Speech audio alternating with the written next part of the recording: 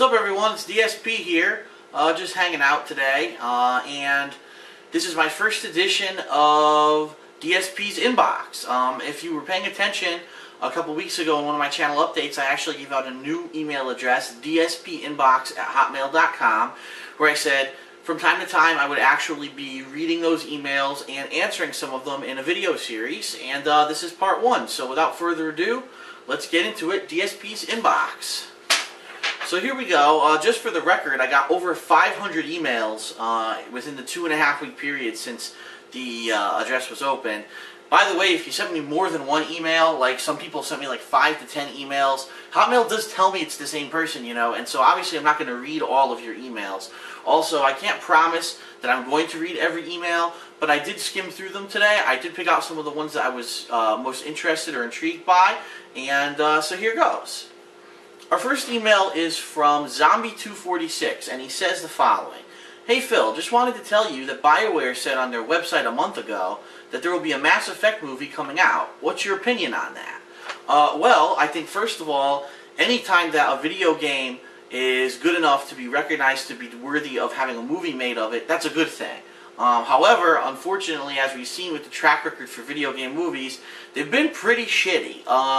And so with a game like Mass Effect, where even Mass Effect 1, the campaign was something like 30 hours long if you went ahead and did all the dialogue options and things like that, you got to kind of wonder how they're going to cram something like that into a 2-hour movie.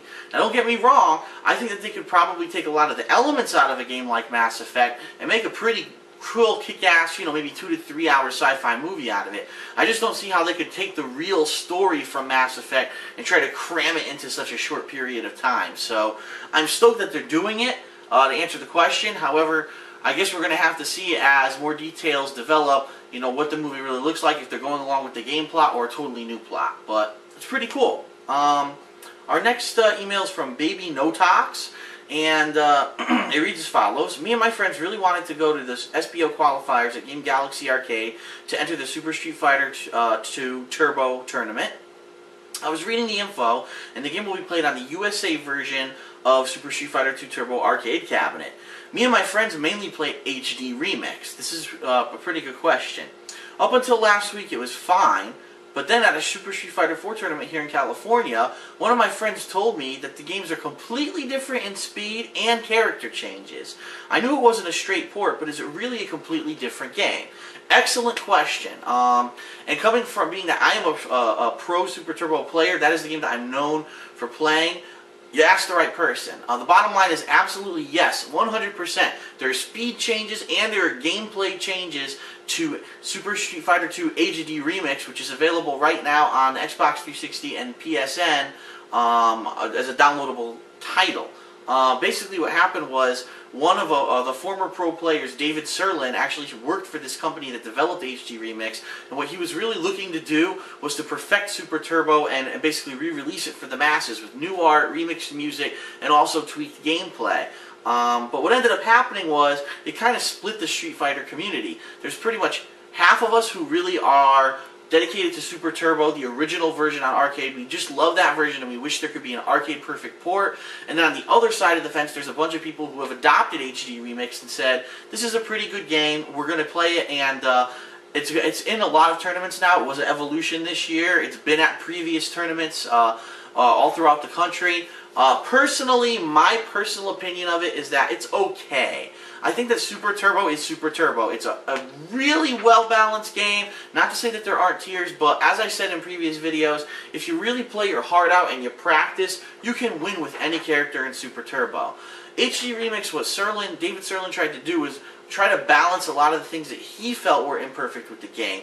However, a lot of the changes he made are just really odd, some that people never asked for, like actually making characters like Blanca take even more damage, which makes no sense because he's one of the lowest tier characters in the game. Just some really bizarre choices in design and things that he did with his changes that really make some people get upset about the game. Personally, I'll play it. I mean, if people want to play HD Remix, I'll play it.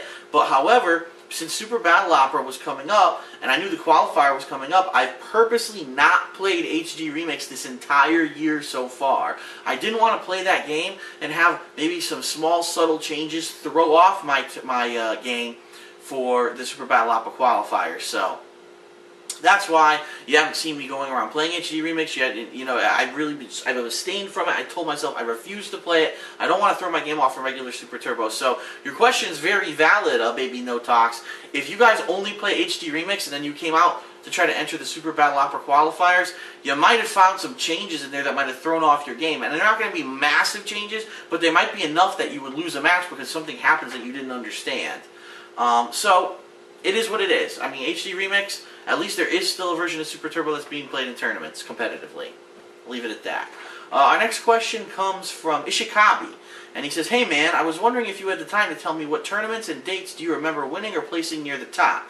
I tried to Google your tournament appearances, but I couldn't find a list. Great question. I would say stay away from Google simply because historically, Street Fighter tournament results don't end up on Google. But if you check out YouTube and you search for DSP Darkside Phil, you know, Super Turbo, you might find some older footage from like Evolution East 2006 and 2007. I actually won Evo East 2006 and 2007. And first they had Anniversary Edition, and then they had a PS2 version of Super Turbo that was on Capcom Classics Collection 2. I won both of those events. My highest placing ever at a national level was actually at Evolution 2005. I placed 4th place in the Super Turbo tournament that year. That year it was actually the Super Turbo version that was on the PlayStation 1. I was actually the highest ranking US player that year. All top 3 spots for Super Turbo that year were Japanese players who had come over to participate in Evo. So technically that year I was considered the national champion. Of course there was all kinds of controversy around that because people were saying, oh, who is DSP? You think that he's good. He played on a PS1 version of the game that has slight differences. It's the same argument between Arcade Super Turbo and HD Remix that I just talked about. There's going to be differences in every port of the game, and a lot of the older players, the older school players, didn't appreciate the fact that I placed so high. They thought that it might have been a fluke because it was just the console version of the game. However, I think I pretty much proved myself when in 2006 and 2007, not only did I take Evo East both years, but in 2007 I actually went to every single Evo qualifier in the country, and I placed top 8 in every single one except for the Midwest Championships, which was actually played on American controls on an arcade cabinet. I cannot play on American controls. I suck. I openly admit I need to play on a Japanese-style joystick to be good at Street Fighter. So, pretty much I shut everyone up that year, and no one's really challenged me since then. But the bottom line is, I haven't been to tournaments since 2007 anyway, really. So, you know, there's really no one really getting in my face about it. Our next question comes from the Dark Knight Matty T, and he asks, hey Phil, during your 2010 mid-year game schedule review, you said you're going to record I almost said Soul Calibur 2, StarCraft 2, and I was wondering how you were going to do that. Good question, simple answer. As you've seen in some of my videos, I now have an Alienware laptop. I bought a really long HDMI cable that goes to my receiver, which then goes to my HD TV. So basically I'm able to play HD, you know, PC games on my system, and I'm just going to record just like I always do. I just actually tested it tonight, played about 10 levels of Portal. It looks great. So I am really psyched. I'm pumped for playing StarCraft 2, and hopefully there will be games worthy on the PC of being played later in the future, you know, PC exclusive games, and I'll try out some of those as well. A couple more questions. I'll try to get through them quickly. The next question is basically from JB Higson. His question is, do your donations from fans ever cover the cost of all the games and the equipment that you use? And the answer is no. I do get donations, but a lot of people really over-exaggerate what they think I'm getting. I've never bragged or said that I'm making so much money, because honestly I'm not. And even if I did, I wouldn't be like that. But I don't make a lot of money doing this. I mean, it's cool that people do send me donations, and I appreciate it. Please, you know, again, if you ever do feel like donating, you can. Just do darksidephil@hotmail.com through PayPal. That's how I accept my donations. However, it really doesn't cover the cost. When you take a look at just the games I've played this year, the equipment, the new camera that I'm using right now, the other camera that I bought, the Canon, I go through constantly new equipment, new things, the money to travel to places. For example, the money to travel now to Tennessee to enter the Super Battle Opera qualifiers, and if I win, to go to Japan. That kind of stuff is all out of my pocket. Nothing's paying for that. But don't get me wrong, the donations help. I appreciate them. They definitely do help if there's a tight time and then someone wants me to play a new game and I get a donation. It's awesome. It always helps me out. And you guys really did help me out a couple of weeks back when my Xbox Live account got hacked. by sending me those donations, he basically put the money right back in my account, and I didn't have to worry about basically having any bills being overdrawn or anything like that, because that asshole stolen money out of my bank account. So thank you very much. Always appreciate the donations, and you know, by all means, if you can afford it and you really willingly want to do it, go right ahead. But I would never, you know, try to solicit anything from anyone.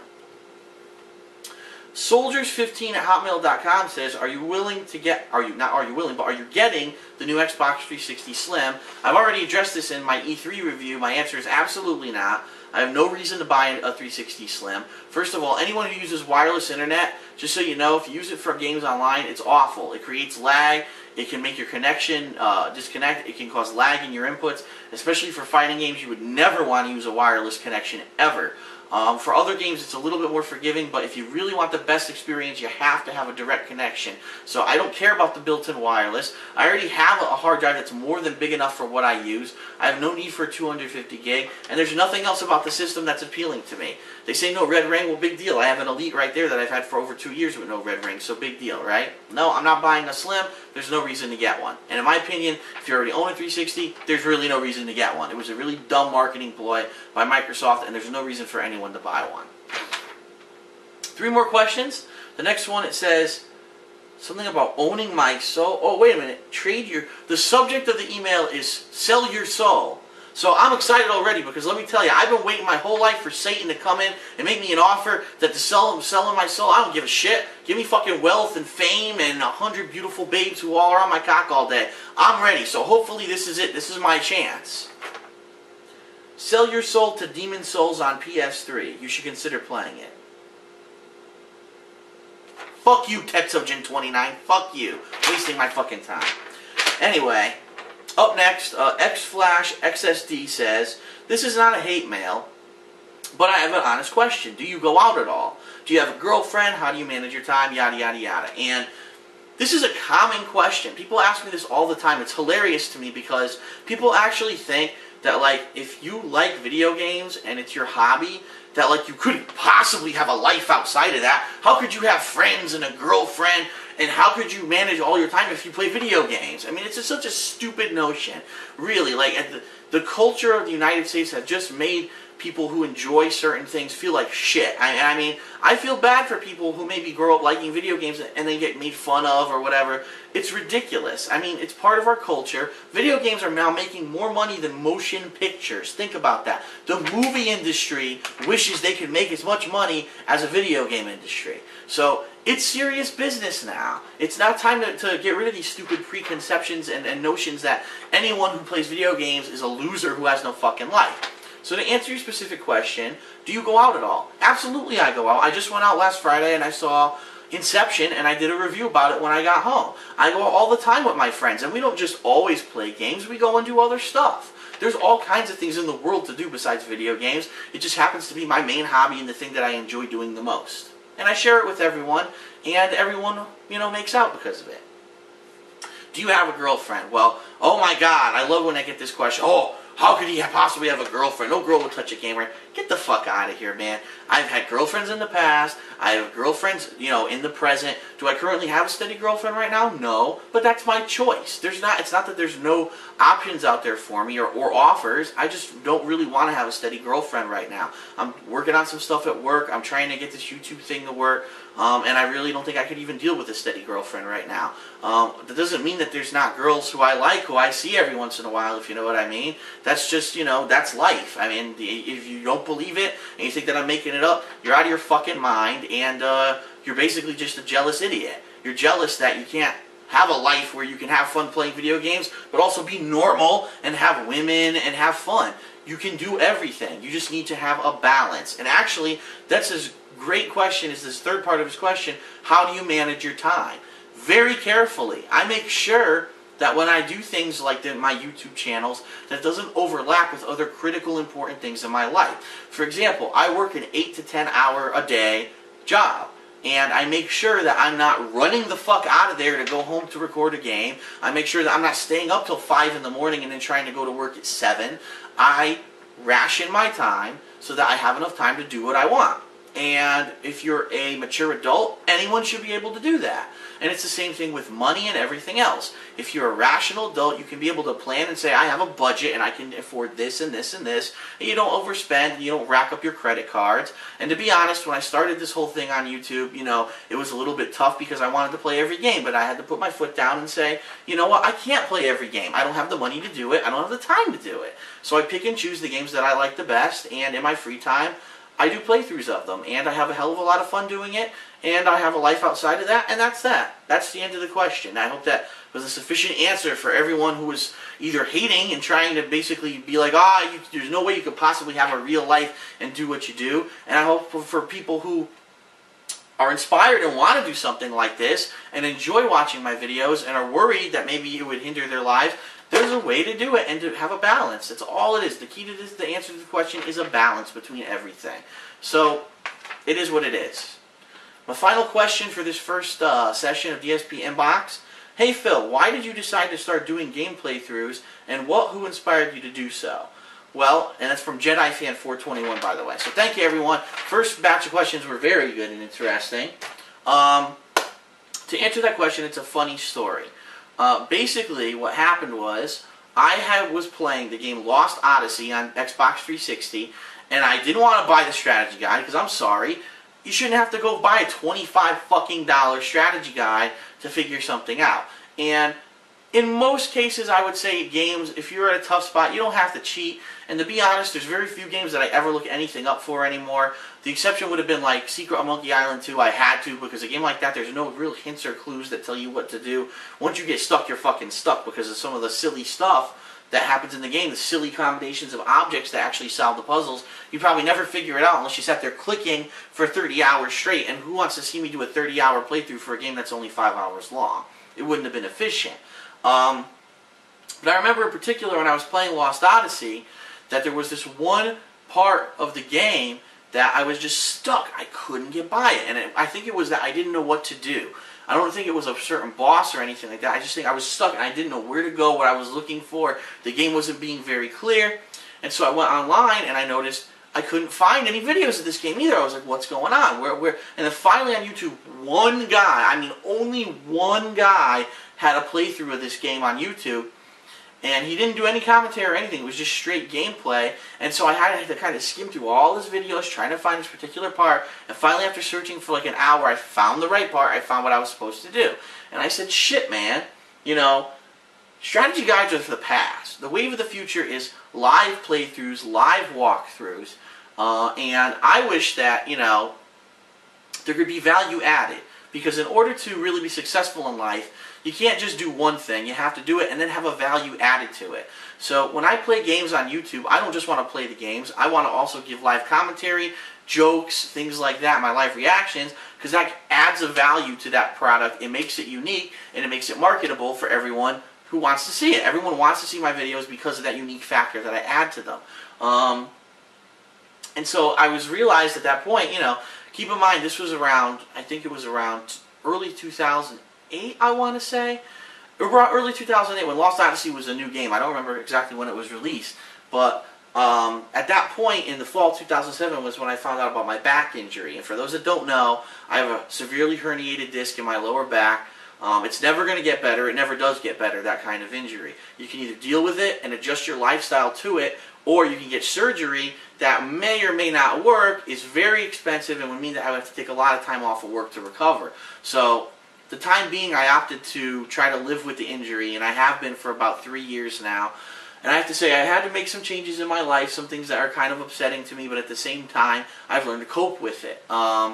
And actually, it's one of the main reasons why I started playing games so much is because I realized I couldn't go out and play a game of football anymore, and I couldn't go, you know, do a strenuous physical activity, but I could still stay home and enjoy video games, which was one of my hobbies. So, after the whole Lost Odyssey fiasco, I believe it was the fall of 2008, and I was bored, and I've been playing a lot of games, more games than usual, since, like I said, my back injury was bugging me, and I remember playing this game. I think it was either Dead Space, Saints Row 2, or I can't even remember, Mercenaries? I think Dead Space was one of my first videos. I swear it was one of my first videos.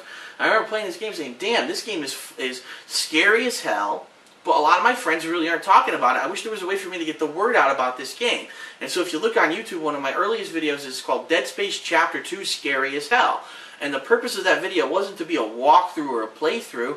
I just wanted to show gameplay of Dead Space and show everyone how good it was, how scary I thought it was. And after I kept playing, after I started seeing comments, people were like, wow, Phil, this is a good video. Keep going. We like your commentary with it. And so I actually played through a lot of the game. And after that, I said, you know what? People seem to like when I'm giving my live commentary and my live reactions to the games. Why not do more? And so I started doing other games. And the rest is pretty much history. I think really I started to become popular on YouTube when I did Spider-Man Web of Shadows later that year. I believe it was October of that year. For whatever reason, I mean, this is crazy. That game is still one of, if not the most viewed game that I've ever done. And I think it was because no one could find a better quality playthrough of that game on YouTube with commentary. Like, I guess there were videos of it, but nothing interesting. People liked it when I was playing, giving my reactions. Oh, this is hard. Oh, this is fun. It was just something that they had never really seen before. And after I saw how popular some of those videos became, I think one of them almost has 500,000 views, I said, shit, I can really maybe do something with this. And at that time, I had the shitty camera. Wasn't even widescreen. I had to go from the side angle at the TV. You know, it looked really bad. But after a while, after I kept doing it, and especially after Street Fighter 4 came out, being that I was a pro player in Street Fighter, and I knew a lot more than anyone else who was playing the game and making videos, people really started to value my commentary and my insights into these games, and the rest is history. You know, I upgraded my camera, started playing a lot more games, opened up the donations line, obviously. Eventually got a partner channel, TheKingOfHateHD, where I don't put any game-related footage or anything like this. You see videos like this instead. And, you know, I get some ad revenue off of that, which is very nice to have a little bit of extra money in pocket for expenses for things like this. And for the most part, it's worked out pretty well. So I'm going to keep doing it until, you know, there's a reason for me not to do it. And right now, there really is none. So I enjoy doing it. I hope you guys enjoy it. That's really how it started. There's no big, you know, amazing story behind it. It just kind of happened due to circumstances in my life and things that were going on. So, that's it. So, I hope you enjoyed this first part of the DSP inbox. Feel free to send me more emails. Again, it's dspinbox@hotmail.com. Remember that this week, later on this week, I will be at Super Battle Opera Qualifiers in Nashville, Tennessee.